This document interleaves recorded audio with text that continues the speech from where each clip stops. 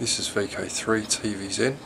Just today I want to show you a project which I did at TAFE for one of my major assessments, a 12 volt fluorescent light.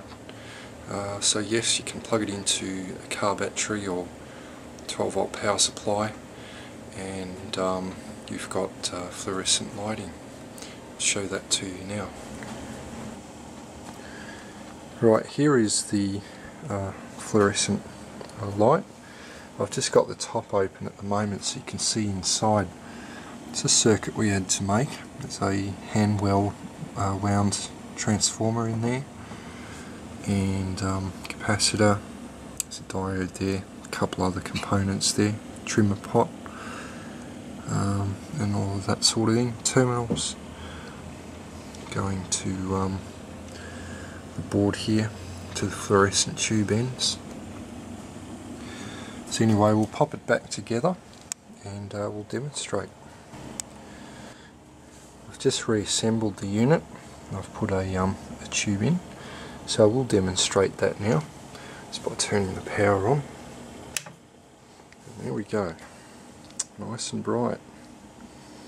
It's an 18 watt fluorescent tube, 600mm in length. And here was the instructions and the papers that we got to construct this project. It's quite bright, as you can see, but anyway, just basically some of the outlines, building the case and the lid, as you can see there, some instructions, diagrams, so we could measure out the sheet metal. The interior, it's the heat sink. The circuit board sits over with transistor, everything there. The circuit, the circuit board, and just some markings there of where the components go on the board.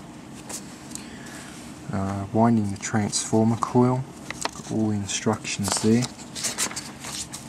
and the schematic diagram. Some more instructions on the printed circuit board, just basically telling you things that you need to do there in preparation for that, and some more detailed instructions on winding the 3 coils of the circuit. Another schematic diagram there, the circuit. Not sure why they included that twice, but anyway, it's all here. And another circuit board layout, the physical layout.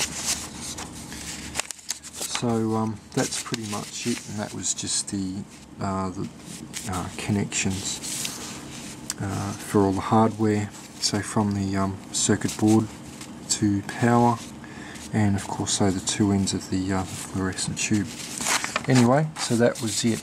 That's our major project for assembly dismantle subject, and there's my fluorescent tube done.